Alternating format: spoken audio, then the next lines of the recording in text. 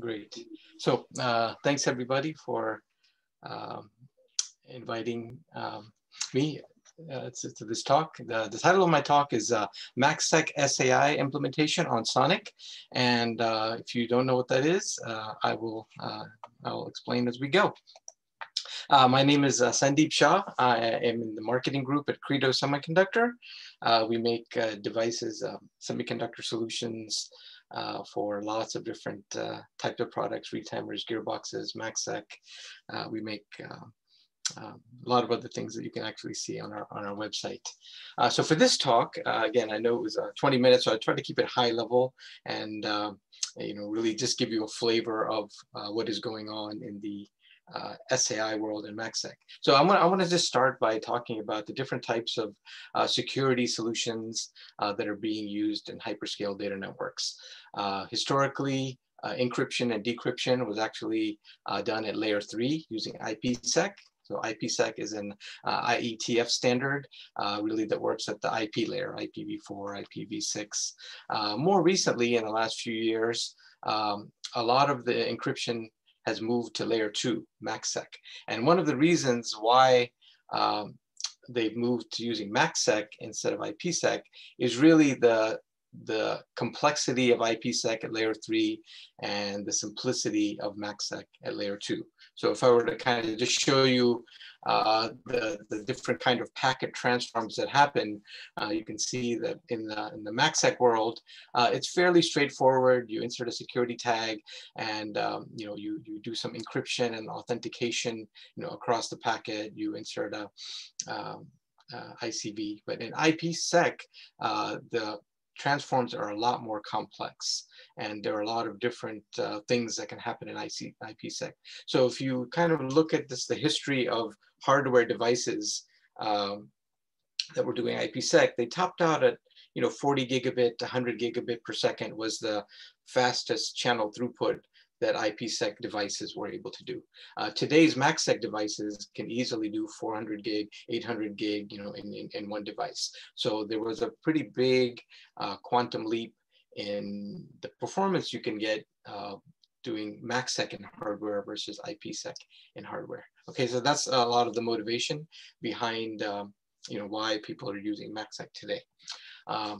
So let me talk about SAI, and then I'll talk about the MACsec implementation of SAI. So SAI is basically stands for Switch Abstraction Interface. It was a project that actually started many years ago, about 5 years ago. And the objective was to have an API that could be used by many Linux-based operating systems, hyperscale operating systems, that would not necessitate the need to use a particular vendor's SDK. And so, people didn't want to get locked into a particular vendor's SDK, so they came up with this SAI switch abstraction interface that's been used now for switches and a lot of networking hardware. In 2019, this effort was extended to include MACsec as well as external PHYs, retimers and gearboxes. And so here's kind of a picture from one of the last in-person work groups toward the end of 2019, and this group, was really hosted by Facebook and Microsoft. Was actually in a Facebook location, and there were several other companies that participated in this. I've listed some of them here. Arista, Dell, Broadcom, Credo, where I'm from, and there were some others, some ODMs and some other companies. But basically, the objective was to extend this API so it could be used for MACsec as well as external PHYs by the operating systems of the companies that were present. So SONiC, is used by Microsoft, FBOSS by Facebook, Arista uses EOS, Dell used OS 10. And so all the participants, were ensuring that whatever we define will work in all of these OSs using C-based APIs. To kind of get into why would we do that.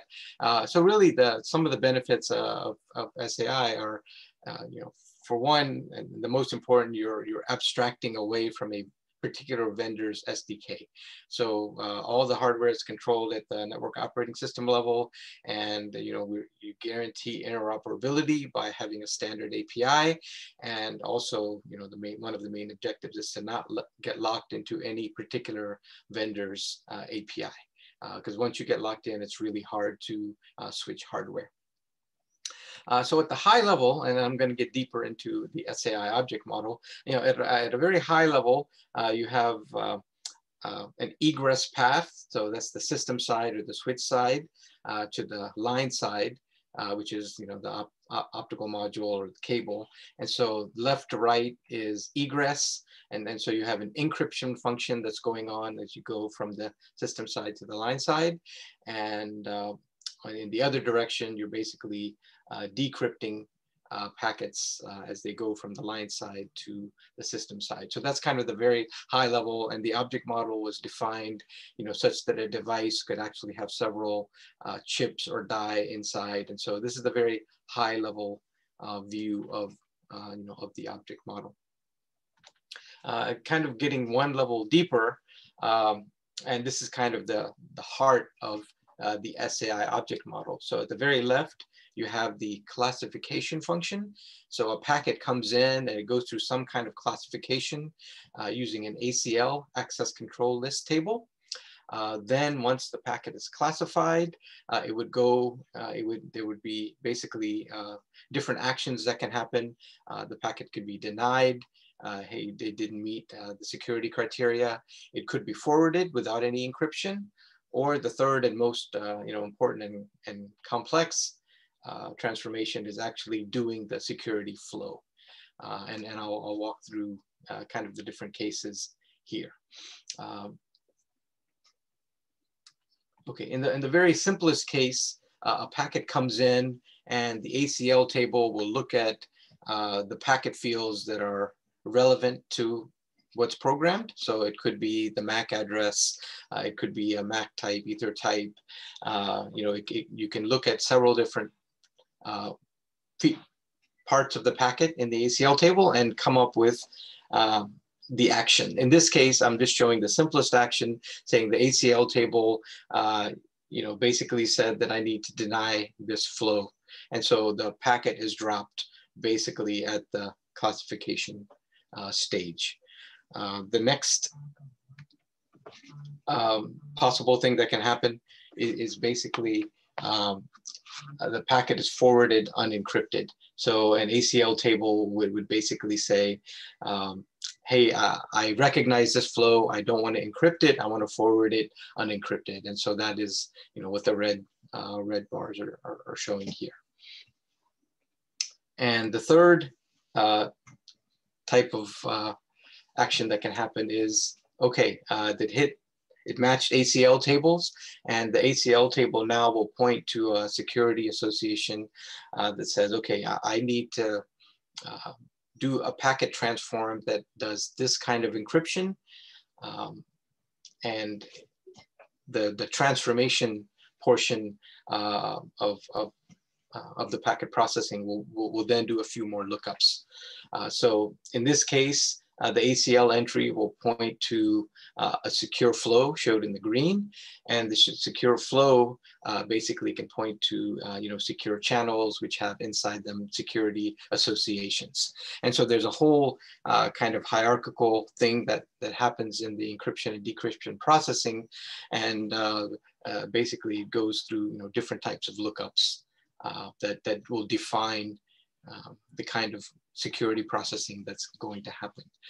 So if, for example, inside a security association, we'll have different fields. There's something called the sec tag, security tag.an, and the an is an association number, a 2-bit association number that will point to one of 4 security associations, etc.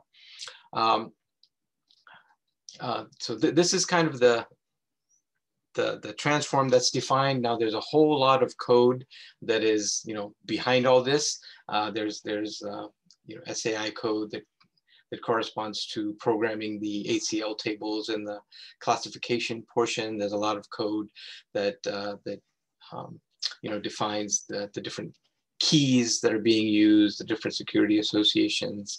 And so, you know, you know, in 20 minutes, it's actually difficult to actually walk through code. So I'm just, you know, walking through the architecture, you know, of the SAI. What is the status, you know, of this today? Today, this is running on actually several operating systems. It's you know, supported on SONiC, on FBOSS, on EOS. I haven't seen the OS 10 implementation yet. I have seen the SONiC, FBOSS, and EOS implementation so far. Credo, you know, has made a release of our SAI MACsec implementation on a GitHub. Right now, it's a private share, just you know, that can be downloaded by people that are using you know, our implementation. We've given access to a lot of different end users, companies that are basically building platforms that are running MACsec. And today, the port speeds that are being run are 100 gig ports, 200 gig, and 400 gig. I think next year there'll be 800 gig solutions, but right now there are 100, 200, and 400 gig. And there are also a lot of, you know, future things that are potentially being added. For example, feedback from current users is that, hey, you know, SAI didn't define this, or it defined only one you know, association number. If I get more than one, then it will overwrite the record instead of, you know, supporting you know, 4 records. So there are a lot of things that are being done today in the SAI community, and you know, it is still pretty early. If you want to look at you know, where the definitions are, I'll put the links in here of, you know, the full SAI, you know, open computing project, and then a specific link to the current SAI definition, you know, 1.4, where it is on GitHub. It's actually managed by someone at Arista, but again, this doc is open to anyone, and all of the companies that participated in the SAI extension, you know, have access to it, and actually these are now, you know, public documents. So, you know, having said that, you know, if you are interested and not already participating in the SAI extensions for MACsec or retimers or gearboxes, you know, you can contact me or contact any of the different companies that are working on SAI, and you know, we would love to, you know, see a lot more people getting involved into this. So let me just get the participants. Let's see, let's do participants. Yeah. You know, I expected that people may be, you know, asking questions, and so I kind of reserved a little bit of time for questions.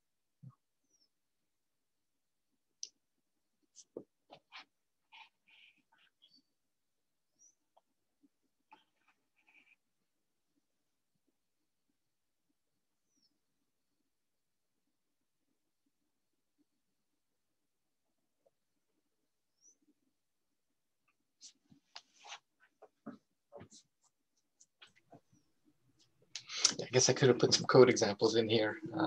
I had 5 more minutes. You can pull the code up too. But there is one question. Okay. Sure. How IPsec is going to converge with MACsec in terms of SAI definition? What parts can be shared and reused? Okay, actually, great question. So IPsec actually, there are certain modes of IPsec called tunnel mode, ESP, encapsulation, decapsulation, that share the same crypto algorithms as MACsec. And so I already have seen, you know, I reached out to a lot of the people that are working on the SAI, different companies, you know, Arista, Facebook, Microsoft, and to say, hey, what extensions do you see that are coming, that do you see coming to this? And one of the feedback, at least, or one or more than one, basically they said, yeah, we would like to extend this API to cover IPsec in addition to MACsec. And so that is something that is definitely possible and already happening today. Yeah. Okay. The next question, what device, vendor, and model is working right now? So I can speak just for the Credo devices. So Credo has a a 1 by 400 gig called OWL 400, and a 2 by 400 gig that's called OWL 800. There are some YouTube videos, for example, that show interoperability on Innovium Teralink 7, and so we've done MACsec open demos with Innovium's 12.8T switch. There are also platforms that use these Credo devices, from several OEMs as well as white boxes that are using SAI already. I mean, the email list for the SAI kind of Credo software team, we see support requests every day, and I know the 400 gig and the 800 gig devices from Credo are using this already. There are other vendors that probably have SAI based code. Broadcom was a company that was also involved in all of these definitions. So if I just list the companies that are, so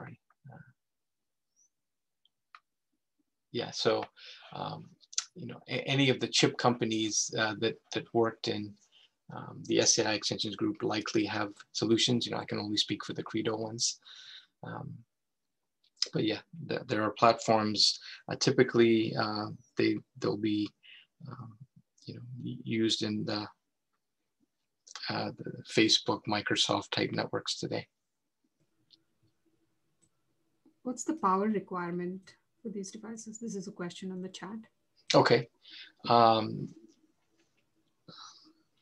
Typically, in today's technology, I think it's something like, let's see, a 400 gig port will take something like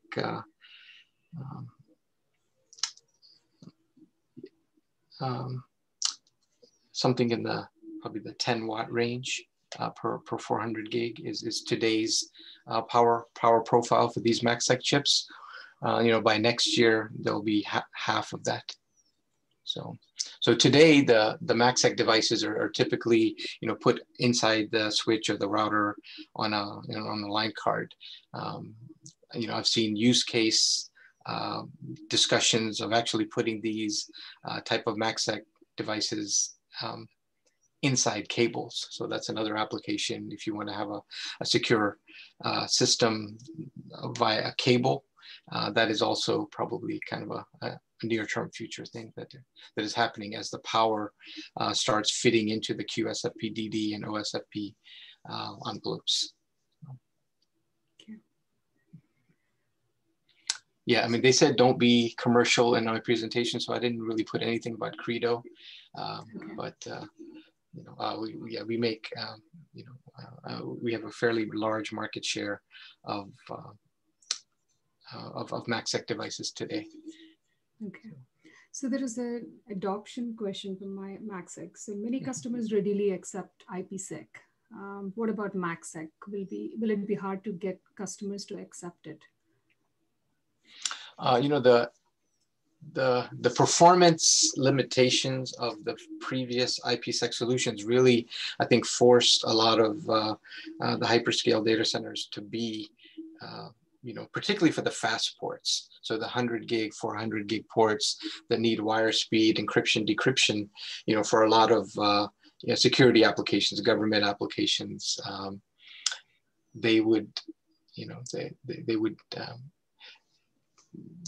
probably opt for MACsec because the IPsec solutions today just cannot reach those speeds at any reasonable hardware or power level. So, yeah. What's interesting though is these same solutions will support IPsec in the near future. So, you will have an option to use the MACsec chips for MACsec or IPsec. Interesting. So there's another question. What SerDes speeds are supported? Okay, good questions. So today, the production products are basically 56 gig per lane SerDes, which is really what the Tomahawk 3, the Innovium Trellix 7, Barefoot, Tofino 2, all of the switches out there today, are basically, the production switches are supporting 56 gig SerDes, and that is what the MACsec chips also support. Next year, as more and more switch speeds move to 100 gig per lane, the MACsec speeds will also follow those same switch speeds. There is another one. Okay, IPsec is end-to-end and MACsec is point-to-point. Hang on. It's on chat. Okay, I'm trying to figure out how to open the chat. Sorry. Okay. Do you see the Zoom chat? Because I'm in full screen mode, I can't see the Zoom chat. Yeah. If you exit the full screen mode, you can see it. Okay, let me do that. Okay.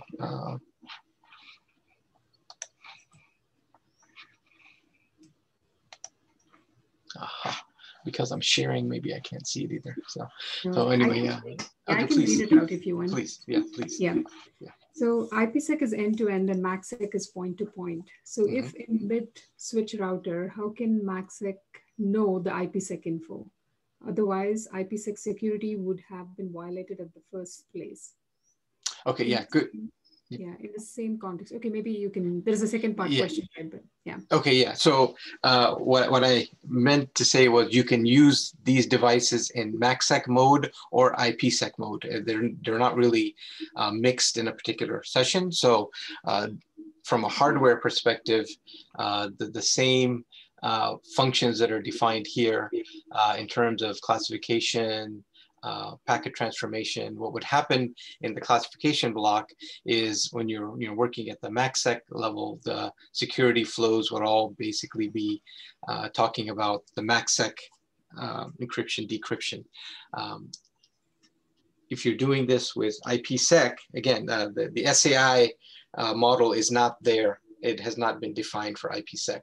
So it is all still kind of hypothetical and futures. But the way it would work is it would either be full IPsec or full MACsec. I don't see that you're going to be mixing the modes. So one of them is the point-to-point, as the person clearly remarked, and the other one is end-to-end. And so the same crypto functions and the same hardware, the fast path packet processing, can be used, but the whole yeah, even the control plane, right? It's going exactly, the whole control plane will be different. It'll be one for MACsec and a different for IPsec. Yeah, and the follow-up question there is the same thing related. What do you mean by API for IPsec? Did you mean only at the end devices? I think you did, just to clarify. Yeah, so API, it would be an extension to the current MACsec model to cover things for IPsec, and they're not there now. Right now, the API is fairly simple and only defines MACsec. So it would be a fairly big increase, of API calls to support IPsec. And that's the SAI API, you mean? That's the SAI API, yeah, the switch abstraction interface. So, SAI is defined for switches, and what I'm talking about is just the extensions for MACsec. And so there would be another set of extensions for IPsec. For IPsec, yeah. And IPsec has its own control plane API, which is different. Exactly.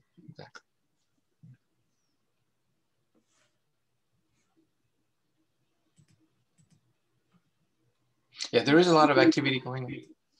Go ahead. No, I was just saying that's the end of the questions on the chat, but go ahead. Okay. No, just saying there is a lot of activity going on, and more and more you'll start seeing, much more open, open disclosures of what products, what networks, what how this MACsec SAI is being used. It is still pretty early, and so for the people that are wanting to get in and start doing this, that there's a lot of opportunity. I'm seeing on a very regular basis that the SAI doesn't define this, it doesn't define this. And so there are a lot of extensions, you know, going from 1.4 current implementation, current definition to 1.5. There's an opportunity for a lot of, you know, a lot of neat growth to happen even before they start getting into adding IPsec API. So what control plane have you guys used in your deployments?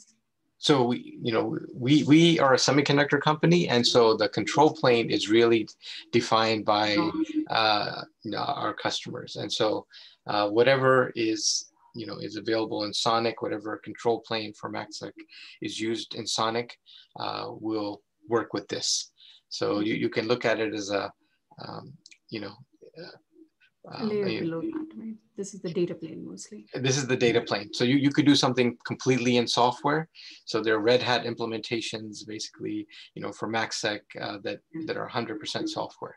And so you can just replace, you know, the data plane that's being done on, you know, an x86 or a different kind of processor and run it on hardware, you know, get 100x speed up or 1000x speed up. The control plane is the same, but now the packet processing will now be wire speed for any packet size. The nice thing about doing this in hardware is that you can, you know, guarantee by design that, yeah, for 64 byte packets, 100 byte packets, and 1K byte packets, 32K byte packets, the hardware will be wire speed and will, you know, take care of the wire speed functions that in software would be very, you know, very non-deterministic. So the performance of a 1K packet versus 64 byte packet in software is very non-deterministic, but in a, you know, doing this kind of hardware, you know, Credo hardware, it is all wire speed for any packet size. There is another question. Somebody is having trouble writing on the chat. So Okay. Eddie from NVIDIA. Okay. So what's the activity on MACsec over VXLAN in the SAI groups, or is that going on? Good question. Yeah, so there is no VXLAN defined for SAI. Right now, you know, only VLAN, you know, the traditional VLANs are defined. It's really by the you know, what's in the spec. So, you know, VLANs are already defined, but not VXLAN. And so there are a lot of, there's a lot of activity. It's not in the SAI community yet, but I know Liwa from Microsoft and Tien from Facebook, and, you know, they're involved in a lot of definitions of, you know, how do you use VXLAN in a secure environment, but they haven't hit the SAI API yet. Once they do, you know, they'll be implemented. Yeah. What about hardware though? For your hardware at Credo, are you guys considering anything? Yes. So there. Good question. There's a lot of hardware features inside our devices. SAI only exposes, you know, a very small part of it. There are a lot of hardware extensions to support a lot of things that are not yet standard. So IPsec and MACsec are standard, but, you know, the Ciscos and Aristas of the world, the Red Hats of the world, they all have extensions that are beyond these standards. And VXLAN, secure VXLAN is one of those that is openly discussed. There are proprietary implementations. For example, Cisco calls their VXLAN, you know, they call it CloudSec. So you can just type CloudSec Cisco, and Cisco, they keep their definition completely open. You can say, you know, Arista VXLAN, and you'll find something that Arista does, you know, Red Hat VXLAN, you'll find something. So those are all kind of extensions defined by those companies that haven't made it to the standards. Once they, you know, make it to the standard, then you can make a standard API that basically becomes standard, just like what I'm talking about here, SAI API. Okay. Thanks, Sandeep. Yeah, thank you, Rupa. Yeah.